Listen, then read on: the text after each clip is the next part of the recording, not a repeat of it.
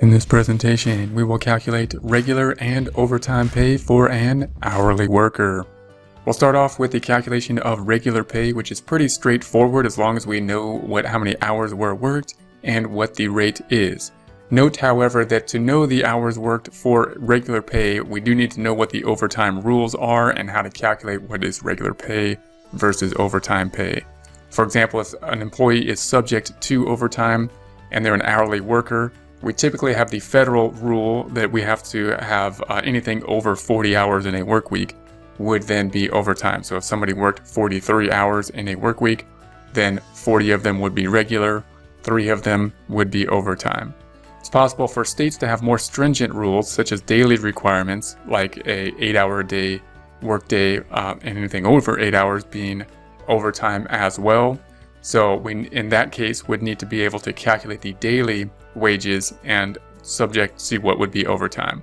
This does get a little bit more complicated because if we're semi-monthly or bi-weekly or monthly payers or process our payroll in those time frames rather than just weekly, then we still need to go back and check the weekly totals and make sure that we're in compliance with the overtime and paying the proper amount for overtime. And if we're subject to daily totals, then we need to go back and make sure that we're picking up any kind of overtime that would be calculated for that as well.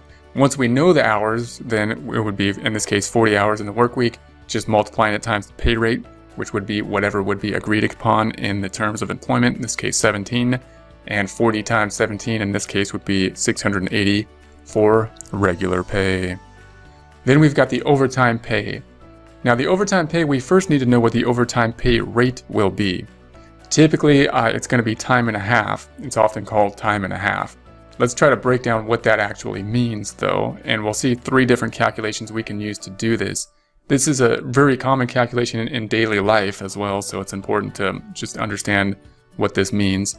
So if we had a regular pay of 17, time and a half basically means we're going to get a 50% raise. It's kind of equivalent to getting a raise of 50% or 0.5 for any hours that are overtime. That means that we got an $8.50 raise on this case, which is 17 times 0.5 or 50%, means that we have an $8.50 basically raise. If we add that to our original 17, that means that our overtime rate is $25.50. This is a similar calculation if we were to calculate, say, a tip or something like that, and it would be a 50% tip, but it would be 17, and then we have 50%. We're adding another $8.50 on it to it, and then we have to add the original amount to get to the total dollar that we're going to pay. Now we could do this a little bit more quickly. We could say that the $17 is the original pay, and just multiply it times 1.5, time and a half, time and a half, time 100% and a half, another 50%.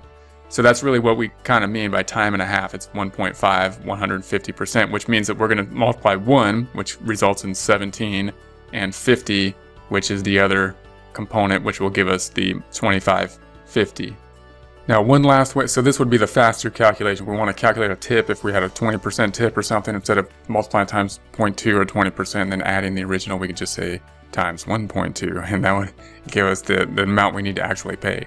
So then if we do this again, we got the regular pay of 17, and we multiply it then 150%, which is just 1.5 times, we'll put to a percent, move the decimal 2 places over. In other words, if you had 1.5 times 100, it would be 150, or move the decimal 2 places over, 150%. Just another way to say that same thing. So that's what we mean when we multiply the overtime rate.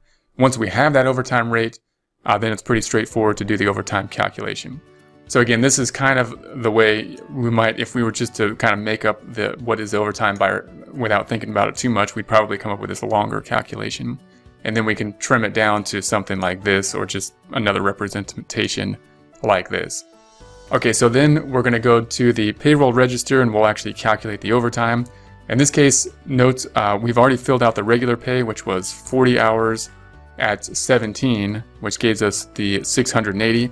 Then we're saying there's 3 hours overtime. There's 43 total hours, 40 of them regular, 3 hours overtime, and the overtime rate then we're saying is going to be that 25 So the total pay is going to be this 76, which would be the 3 hours times 25.5 rate, or 76.5. Off the payroll. End simulation! End the simulation!